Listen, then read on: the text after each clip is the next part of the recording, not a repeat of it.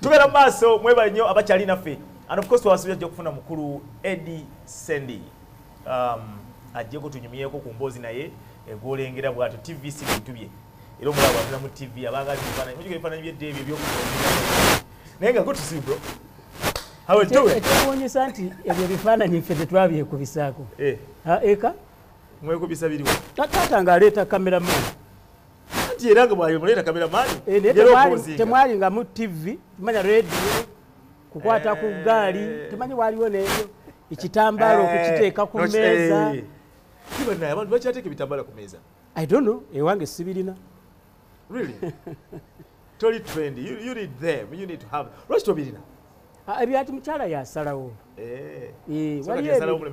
Waliwo ebintu byobati as a man eyo department CEO. Ya muntu mulala. Ya muntu mulala. Ogamba otya? Sirina mutana kulika ye New York. Man. Neseka bate tubatina yao.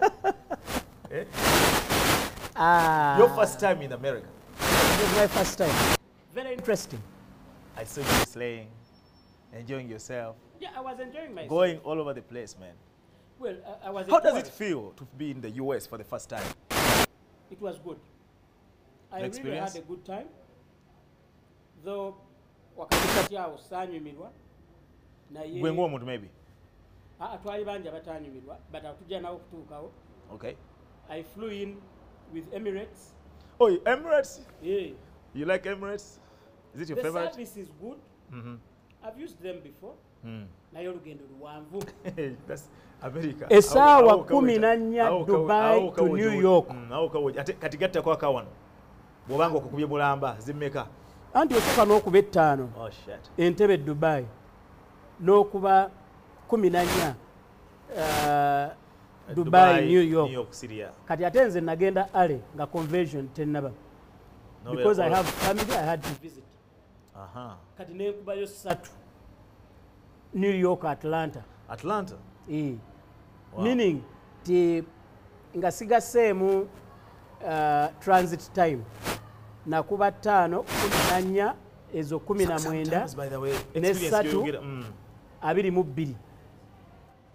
22 hours in the air. Omanyi bw'oyogera ebintu bino omuntu ayinza okuza byangu oba ayinza obbira banalowooza abo boogera batya. My friend. Nina post gye nateekayo. Somebody, waliwo omuntu anakyanga ne muga my friend. Getting the American visa and flying. Simu nnyo nti buli maka mwegali. Nasekamata akyogedde. Ate buli omu yandikyagadde. Reason being, it's another experience altogether. Yeah. Which actually I want you to tell the people. Sometimes we twogera. Nja kunyumizayo kantu katono nnyo. Yeah, briefly twagala mukuvuga kayimba. Yes. Buterevu. Nti for instance natuuka JFK nga nina luggage. Nina ne ticket yange eva JFK New York okugenda Atlanta. Naye ennyonyi za America. Oh, you had a connection that very day? Exactly, very day. Oh.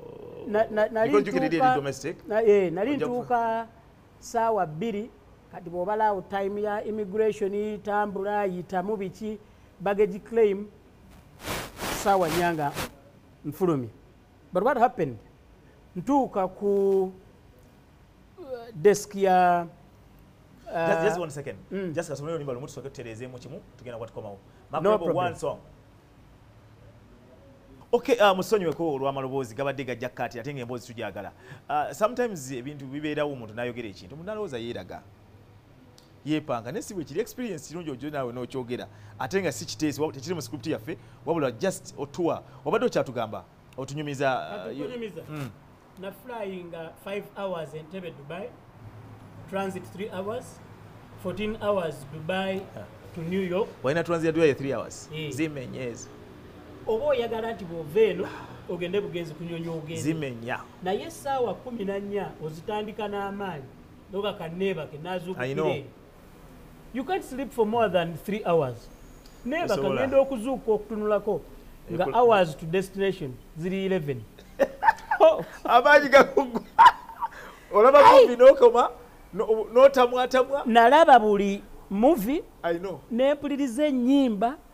Naye kino njagala okyogerako. Abakozi ba Emirates abali wano e Uganda bamanyi Oluganda balaba Koona ne Miles Ramiti mbasaba mututereko ku nnyimba z'Abannayuganda. Si mulimu gwabwe ogwo. They can lobby. It's not easy, man. It is feedback. How many Ugandans fly Emirates? So many. Most Ugandans fly balimu. So many. No. Kati kankubuuze. Balimu sima fly Dubai. How many Tanzanians fly Emirates?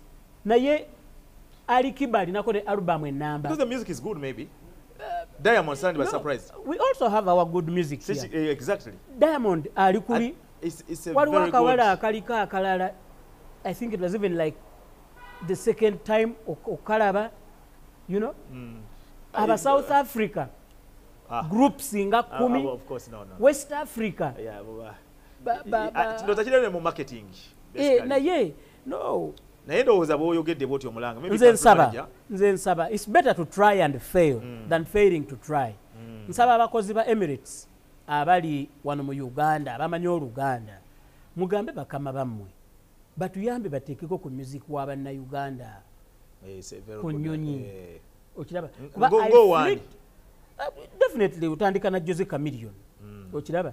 Ne music yenna kati nga gwe mukuba wano mungi omulungi okubye Julian Tata wa Fresh Kid. Nedda. Tata wa Fresh Kid. Katusigale kuseka wano nga tumulaba. But I think is not. I wouldn't love to stand somewhere nengamba nti ndi Munnayuganda ne baleeta omuyimbi nga music wa Tata wa Fresh Kid. Is Ugandan be Ugandan? Is it Ugandan?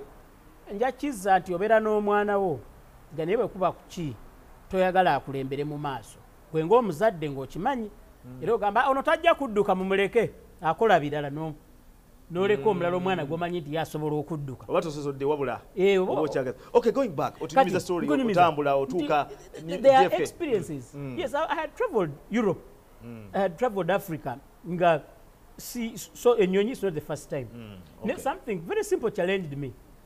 Mva New York ngenda Atlanta nina luggage nga sikimanyi nti mu states domestic flights gwe nabo banga olina ticket ogisasudde olina n'okusasulira luggage kati awo wonna ntuuka wali. And remember the luggage tezigenda straight. Ogenda kulira najijjayo emigugu gyange njirina. Ekirala akantu akalala keewunyisa. Nenda bachi bachagisa katroli. Katroli. Okasasulira $6. Yes. $6 New York. Why would we pay for that? Ate either osasuza kadi oba sente awo wali okay. Kati katroli nkafunye. Ntaddeko emigugu gyange. Olennyonyi wava eno ng'ogisasudde. Nali nagisasula dda. Time frame eyo. Era na booking a flight eri eya Atlanta, New York Atlanta. Yali ya ssaawa 8. Nga ngamba wano bwe mba I'm landing at 8. Going through immigration biki nga nganti at least 6 hours nja kubanga maze byonna. I used about 2 hours okutuuka ku JetBlue yennyonyi gye nakozesa New York to Atlanta. Nga waliwo computer era abazadde mwenna bali musomesa abaana. Waliwo computer. I know. You have to check yourself in. Yeah, you check it, yeah. N'ofuna neki boarding pass. Kati embuuza ndi kuli nyiga egamba luggage nteekako 2 pieces. Egamba $70. Awo. And that's it. Nkujjira sente nzirina. But how to pay? Nzirina mu cash. Nina kaadi yange tekuli sente. Tuli fenna? Nfuna bulungi boarding pass ngenda ku desk. Omukazi ateekako emigugu aŋŋamba $10. $7. Yeah. Kwata mu wallet. Nzijayo $10. Da! Kikuba ku mmeeza. Omukazi n'okwega nga yeekanga. I'm sorry. We don't take money here. We don't take cash. We don't take cash. Yeah. Card. You said, ata kulaga ne way over there. No. Nga kaadi njirina tekuli sente. N'omukwange yo kaadi yo. Nga tekuli sente. Nasobola jimwa because I knew. Oh, okay. Naye bagamba let's thank technology. Ndi nasobola okubira omuntu e Uganda using WhatsApp call. Ne mugamba alo teeka emitwalo 4 ku kaadi yange. Wow.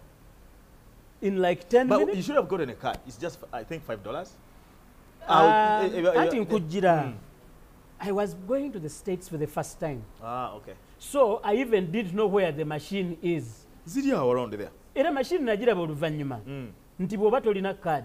Ogenda wali no samu sente, no funa card, no berango so it's like a temporary card, credit card. But anyway, era we naddayo nga nsasula bulungi nnyo sente ne card nga checkinga in. I would say it was a bit of a challenge. But nenesekerera and it taught me again nti munseza akulakulana. You are better off ng'olina $10 oba katukiteke mu lulimi olwangu ng'olina $4,000,000 ku card ng'olina $300 oba 4 mu nsawo than fe wano endowooza eyaffe nti olina okuba n'eddene lyo mu wallet. Omuzungu yavuddeyo. Okitegeera? Kuba almost 90% of the places I went to card. Era bw'obanga otravelinga mu states make sure olina credit card oba debit card, visa. Banka nyingi ziranga visa. Life will be easy. But when I went... Okay. What was your experience of visa experience? My visa experience, saagala muntu mulala aji relyingeko. Because in a nutshell nze nyinza n'okugamba nina feeling nti abasajja bano bakuwa visa nga tonnagenda. Ate bwe kiri si feeling. Kubanga naddala ya America babuuza ebibuuzo bingi nnyo ng'ojjuza form. Exactly. Nakwata ebbaasa yange nga nnene bweti. Documents. Bank statement, ezama company, contract ya monitor ey'omulimu, identity card ngikoze photocopy, company yange, company ey'okubiri, statement C, company profile, certificate of registration, biki bye tokuga. I don't want to know. Marriage certificate. I know. Ebyapa. Nentegeka tuliyita ddaame lyacwa ne koligi wange Wycliffe Liyombya. Nentegeka eddaame lyacwa kwali buterevu. Nga dene bweriti. Nendisa mu bus. Naye bwe natuuka ku American Embassy. One thing I also don't understand. There is a lot of high-handedness. N'abantu b'osooka okusanga naddala banna-Uganda kwamba abasecurity bakambwe bali intimidating basawo nnyo embeera etaliiwo. Banna-Uganda abakola mu embassies. Ease up, guys. Ease up. Loosening up. Because loosen up. Yeah, by the way, I agree with you. You know, by Otambo, what I was saying about immigration, like we say, we have a message America. Ayogera nawe nga seka n'okuseka. Nakugamba kino.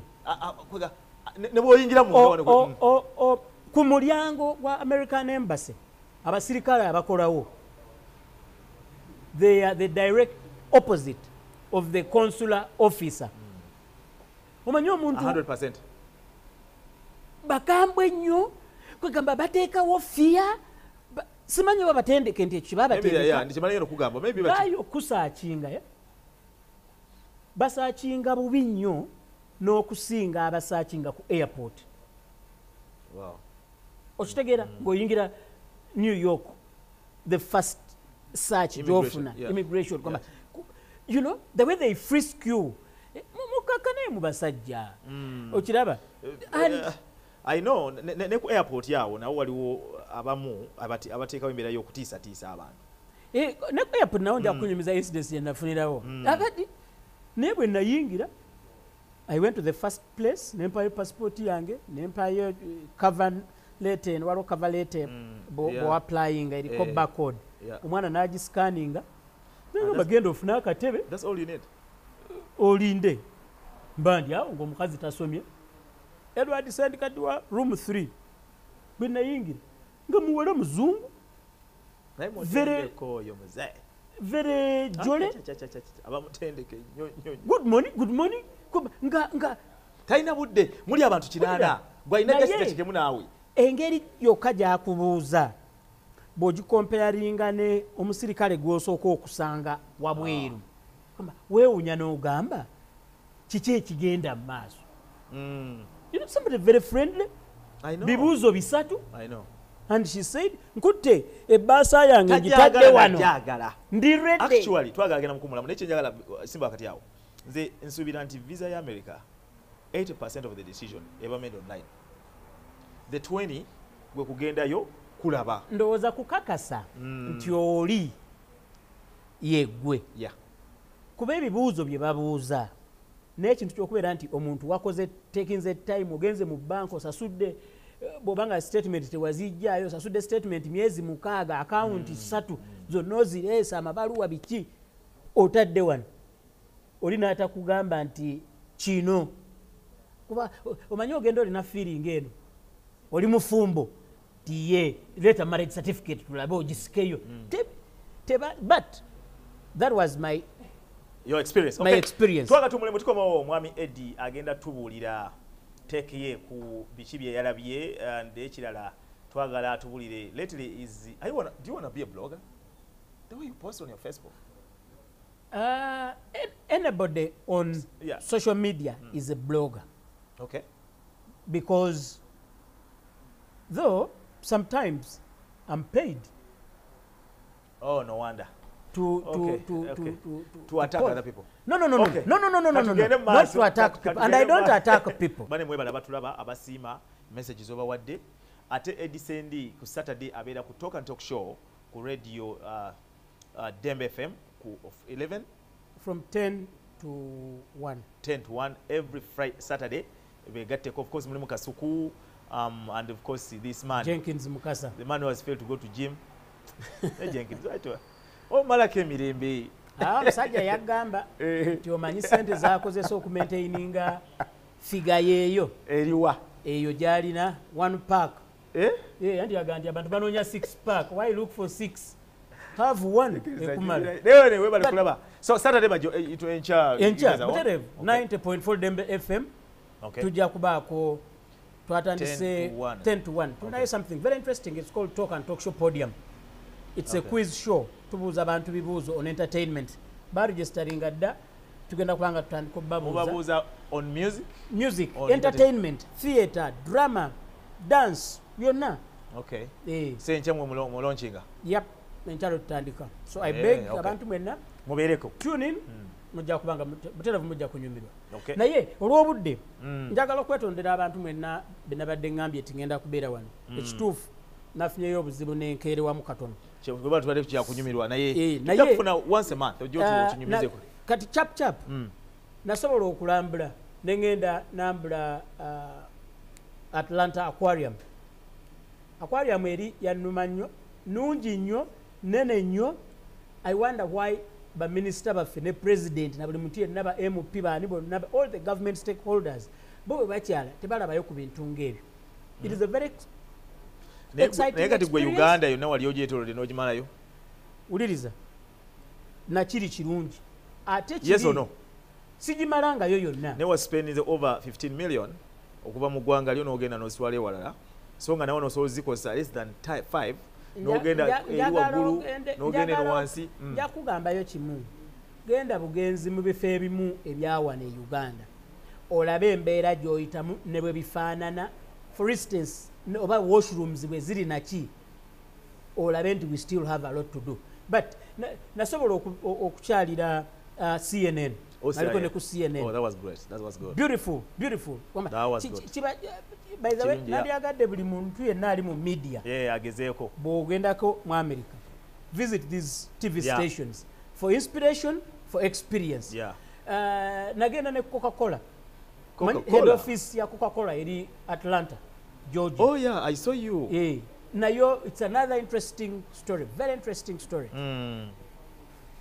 Ekyama ekisinga okukuumibwa mu Coca-Cola kye nalabawo ye formula ya Coca-Cola. Era tewabanga wakulimba nti amanyi formula ya Coca-Cola. Ebirungo bye bagatta. Wano baleeta kiwedde. Ne bw'obeera gwe olina events or company. Olinayo naye waliwo byotatugamba. Buterevu. Miro, how is it doing, your events company? Yeah, very fine. Send events. Era wateekako linnya lyo Sendi naye musajja gwe naawe. ekyo nakikola bwe ntyo lwa nsonga nti Mercedes yali family, Ford name linnya lya muntu, Toyota linnya lya muntu, bw'olaba ebintu ebisinga abasajja mannya gaabwe ge bakozesa n'alitekamu amaanyi ne ligejja ye n'alivanamu naye ne linnya lisigala nga litanga. But from Atlanta nenzija New York City, New York waliyo ebintu bingi. It is very interesting. Mulimu ba tourists bangi era chances are very high nti Abamerika bennyini abazungu batono nnyo abali mu New York. Experience endala, it is very, very expensive. And some places are dirty. No, so many places are dirty. Osangira ddala nga basudde fine ekyenjawulo bo kye balina kasasiro bamusuulira mu black bag. Naye babikuŋŋaanya wabweru nga bw'olaba ku Spark TV wano awo wabweru nga we wali bin bag black bag nyingi bazisudde awo ebimotoka nebijja nebizijjawo. Naye simanyi oba twogere ne ku causes olwaleero kubanga waki oyagala ogyogerako bavudde ne batereeza ebyabwe ne batereeza ebyo agamba ne beetonda nsubira omuntu eyetonze omuntu eyetonze kino njagala kukigamba abantu kyali bwe kiti. It is a long story. Ngenda kusaba natuuse leeti leero ngenda kusaba Miles ne tiimu yo nkomewo omulundi omulala. Nkugambye buli mwezi tugenda kuwaayo sometime ojja otugulira ebintu njogere ku lwe najja nja kwogera ku causes, the A to Z of causes. But in a nutshell kino njagala kigamba abayimbi mwenna because it can happen tomorrow or the other day. One, tosimbulanga n'ova e Uganda n'ofuna visa n'ofuna ticket ogende mu nsi z'ebweru nga tokoze bino wammanga. Make sure you are paid at least 50% or even 70. At least 50. Never chikola. Ngambye at least. Abasinga babikola. Abayimbi bonna abali mu causes.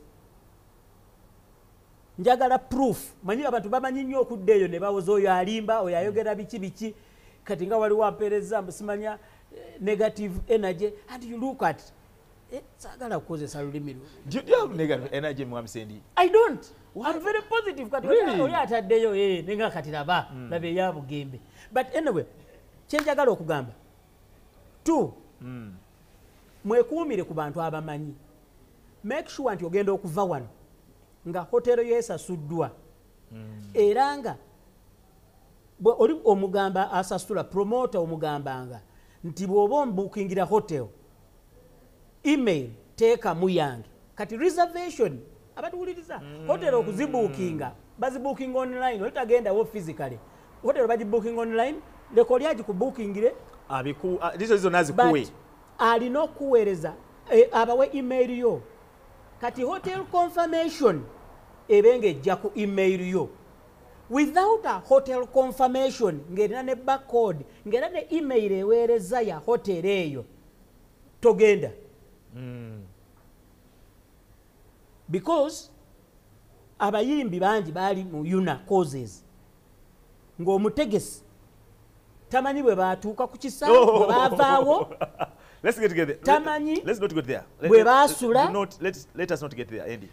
Nze abayimbi ba Uganda. Nze nnumirwa abayimbi ba Uganda. Kati yensonga lwaki mbabuulira bino. Abantu baali e New York nga si basasule. Maybe ne walala. Yeah, it could be.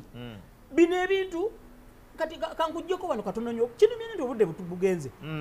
E London waliwo abayimbi bagendayo kolomu ng'eyabatwala tiketi ze yali abafunidde nga return eri forged. Bwe baatuukayo ne basiraana for 3 months. It is so unfortunate when people like me come out and say this ate abantu abamu olw'obutamanya ne bakiyombesa. That's very bad. Kakati nze mbabuusa omugezi ategeere.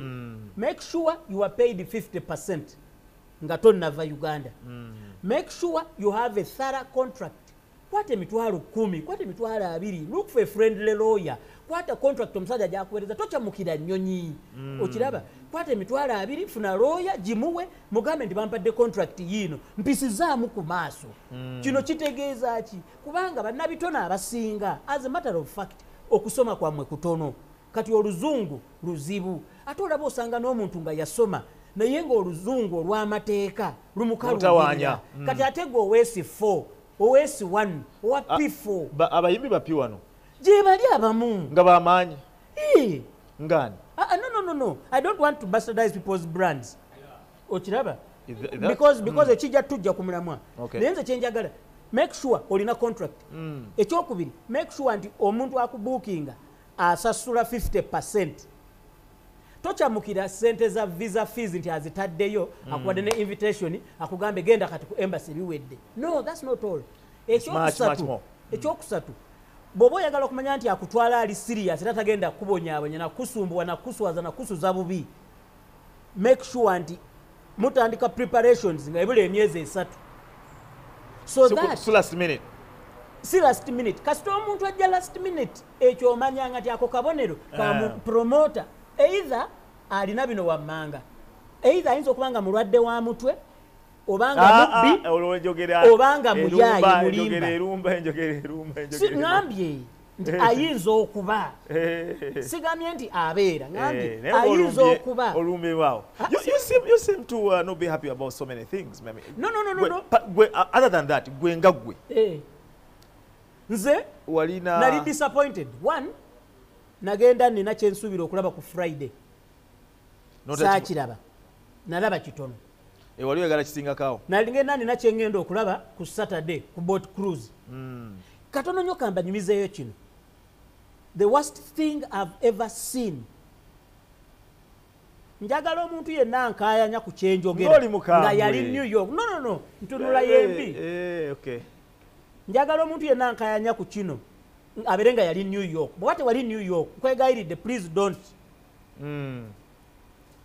You can't believe ng'olina Afrigo Band, ng'olina Diamond Platinum, ng'olina Vinka, ng'olina Chris Evans Fiki, naye nga tolina sound.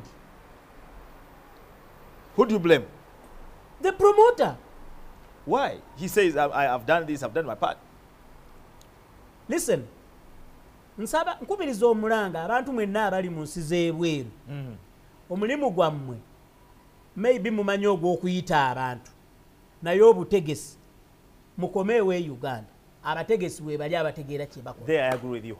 Sijja kwefuuyira mulere olw'okuba nange ndi mutegesi ngambe nti mujje wange. You know causes bwe kuwa omulimu okugana. That's a story for another day. Okay. Okifuna? Maybe oyinza obayamba. Abategesi mwenna abali e Bulaaya kati namwe kamba weeyo katono nnyo. If you are having an event omuntu alina okudeliveringa equipment bw'obanga ogenda kukozesa Afrigo ebyuma bya Afrigo biba bingi live gig endongo nga ya lukoba ate oba neya disco tebagitegeka mu ssaawa. Omuntu abeere nti ekifo kipangise well in time ebyuma bidelivering with the day before. Mubeere ne contract n'omuntu aleeta ebyuma okiraba ekyo kijja kuyamba naawe okwewala abantu okulowooza nti either tomanyi oba oli muyaaye oba oli mubbi oba oli kintu lalakirala kyonna kyotamanyi. So I flew to New York to watch Afrigo. But you always watch Afrigo here. No, I wanted to watch it in another venue. Another area altogether. Yeah, so are you telling me? I've flown to London before are to you watch saying, Eagles Mr. production. Eddie Sandy, I've flown to left London Uganda to watch Afrigo. Are you saying you've all the way from Uganda to go watch Afrigo from New York City? Yes. Are you sure about that? Mu bintu byange bye nalina. Mu programs nalina. Nalina okugenda New York, nalina okugenda Atlanta nga ebyayo. Okiraba? Obimaliriza. Reset e New York nga nina ebyayo. Itinerary yange nagirina sebo. Era nga mu bimu ku byaliyo kwali kulaba Afrigo Band. Bavuma abantu banga bavuma ka abantu olina mu post gye wakola n'olumba abantu. I was misunderstood. Nakola comment emu ne ngamba ti twali ku boat cruise ku Saturday nenga nti wano abakyala abaliwo wano 50 floor kudda waggulu tewali kantu kudda wansi gwe wali oyagala ki nakola because general assessment why kuwa abantu feel oh what Eddie nina mikwano gyange abali gwe wali 50th floor or 60th floor and the city what I am doesn't matter it does because oyinza okubanga abali 50th floor bwenda mwali bangi siri 50th floor kyoba omanya okay. But what I will say nze nawandika bwandi kiringa ng'oli bwagamba nti ku seti ya Spark TV kuliko abantu babiri boogera nabuuza omuntu yajja muntu najibisa nagana musajja oyo ali ekyo kyakoze ki olabye byaze my Facebook I'm not namugamba omusajja akoze statement yawo konze naye wayi buli muntu waddembo myaka gye kimugamba okola kyakola kino nakyo nja kibuuza abantu abasinga abakomentinga nga bayomba ekisooka abantu abasinga abakomentinga they were fake accounts nze njagala nnyo omuntu aveeyo bwe mpostinga ku social media njagala miles lwa miti mu mannyago oveeyo ogambe sendi tumanyiganye kino wandiise kikyamu lwaki nkuddemu but the moment you hide under a fake account I treat you with the decorum you deserve but eyali yenna njagala omuntu yenna eyali ku boat cruise Simon kutumiddeko nnyo njagala omuntu yenna eyali ku boat cruise ambuulire okiraba ratio ey'abakyala abaali 50% and above n'abali biro yali ki ndowooza 9-1 ng'olaba mwenda so was it a problem to you was it a problem for me just why did you have to say it was it a problem that's what I'm saying ulira kati nawandiika ebintu bingi nnyo why didn't people complain tuli ku ekyo lwaki interest yali ku ekyo but then kyatambula all over I know the next day oba kyewali oyagala ndi ku Marriott tulinda frigate andiko kuba omuziki omulungi okiraba omukyalo omu najja nangamba gwe watuvumye biki nemugamba munange maama saakuvumye bw'oba oli wa myaka 5 tusooke twongere kanate nga ate okwogera so is it a problem ab'emyaka 5 okujja ku boat it's not a problem and I didn't say it is a problem I only say but the fact that you said it I said nti wano ekiriwo 50 floor kudda waggulu naye njagala okuddayo ku bategesi you did a very short job okay bakitegedde ate ogenda kudda you did a very short job it is because of time I can't explain more naye kankusabe nzirayo ku bayimbi baffe make sure omuntu wa contact nze 3 months in time ebyo ebisinga obukulu kati but they always do at least make sure it is 3 months in time why osabe visa ng'ekyabula emyezi 3 kiyamba ki so that babanga bakuganye nga mugenda bakola appeal oba ki there is enough time ate n'abasajja bali abagaba visa balaba omuntu nga bw'asaba well in time kabonero akalaga mwami Eddie tukiteeke ku muntu yenna gye naye ng'omanyi onaatambula omuntu anaatambula okulaba nti eri kutambuza obikolako mu budde nze nafuna visa ya August nagifuna mu May May or April around there same to me okiraba nentandika okuplaninga okunoonya ssente nentandika okwetegeka emirimu gyange nagireka exactly buli kimu so nagenda okutuuka okutambula nga all set nga ndi almost I wasn't exactly there but I was almost to make sure nti ofuna email ya hotel booking akagambo kukamuka bw'otafuna hotel email booking lwennakomawo nja babuulira amannya g'abayimbi n'omutegesi njagala omutegesi oyo muteeka ku nninga njagala tukoleyo one on one n'omutegesi wa una causes okole naye okutegeka ekintu nga kino kise kyangu it's not easy bro let me tell you the moment kogenda mu kinaabiro okunaaba olina okugyamu engoye n'ojjamu engoye you have to face whatever comes oba maziganyogoga oba goti okay here we go last your comment ku airport yawo abantu oluusi ababoggolera abantu my last comment nsaba bannayuganda let's improve on our customer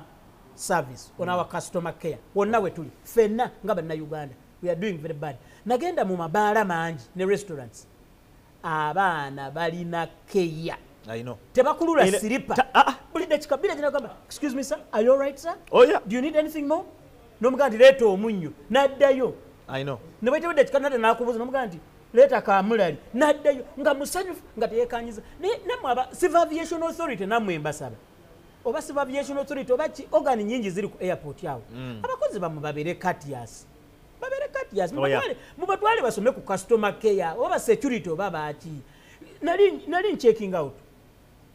I had quite a lot of stuff in my luggage.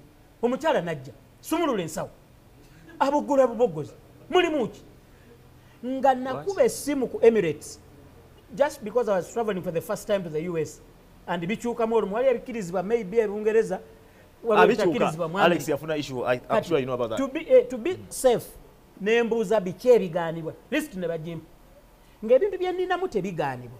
Omukyala n'atandika okumbuuza lwaki olinamu bingi ne mugamba ku lisiti y'ebintu ebitakkirizibwa kutwalibwa bino tebiriiko.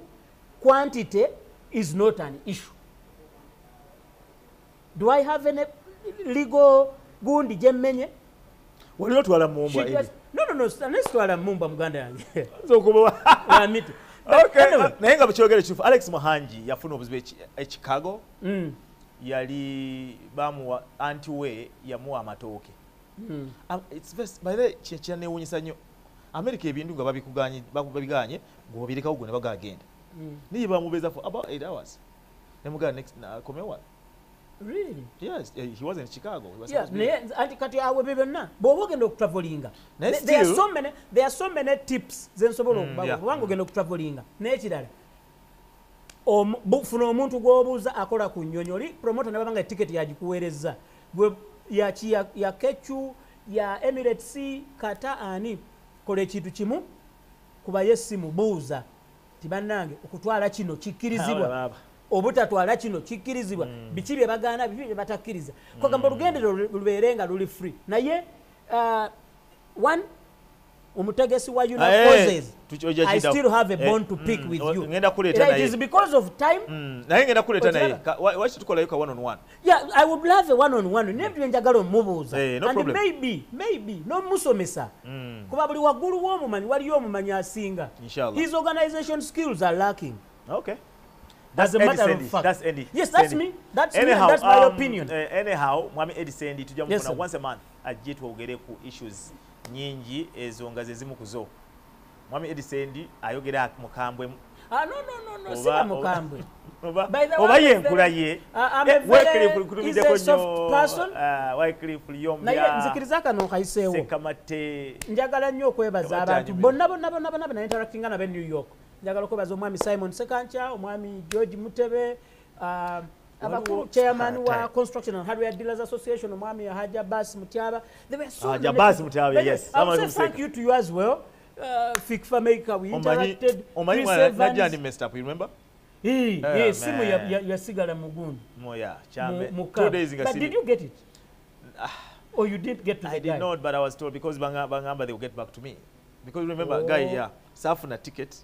Je nasasulirako nali sina na namba, so basically nga balina kulinda nga zizaayo return exactly stuff ebisigadde actually naisewo ne bangamba we shall get back to you bakujako email ne ebisigadde but so I believe nenga it was fun. No, I had ne bana Uganda bafayo bana emwe bali nnyo kintu kyenjigiriza abantu ennyo. What you look for is what you get.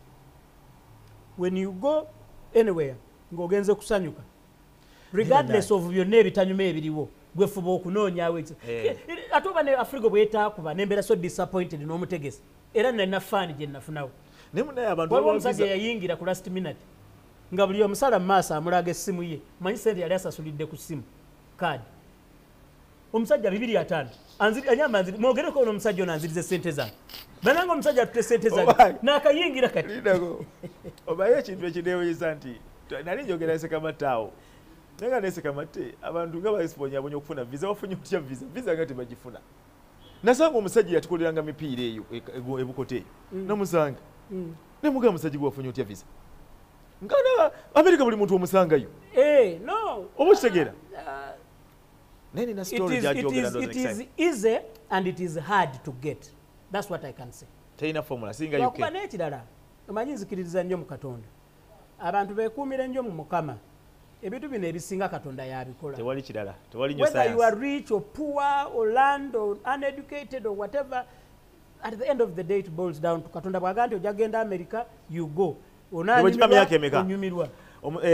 mukwano gwange Pastor Bujinga atera nnyo gamba amanyi Pastor Bujinga bamumma visa nekimukabya n'amaziga yali ku do or die yali no chekwega yali disappointed nena aguma naddayo.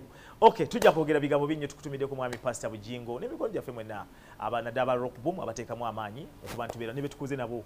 So many guys Magoba, thank you so much afuna nkulaba. By the way, team yo nungi nnyo gyagadde. They don't have heirs.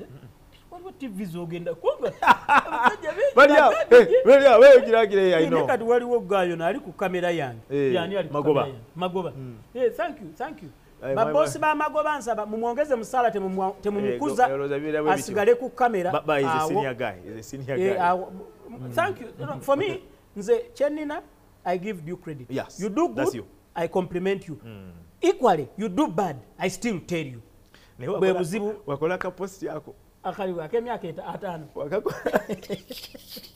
nina abasajja bange bembadde nabo erubaga walini na health club kati oli namana ashiyalinga n'akantu akalala ngoddamu okay bane bude tugenzeeko guys netwe bino kyatubiddamu bino kuba sawa 4 paka saa 6 program yo nedibwamu osobola okulaba byonna byoba wamisinzeko emisana nja kubaleka omanyi ntuse today sinatuka na waka.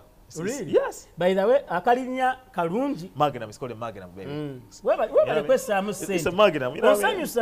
You always look nice. By the way. Oh, thank you, bro. Thank you for looking nice. Thank you. What do you muno go tunula no gat sajja. Bamusise mu kiswa. You're well groomed. Thank you. Thank you, bro. It's called a Magnum. Next time. Naye akoka fashion ngati dala temuba socks. No. Really? Ngumanyo yagala gena bibo. Guys, good night and bye bye.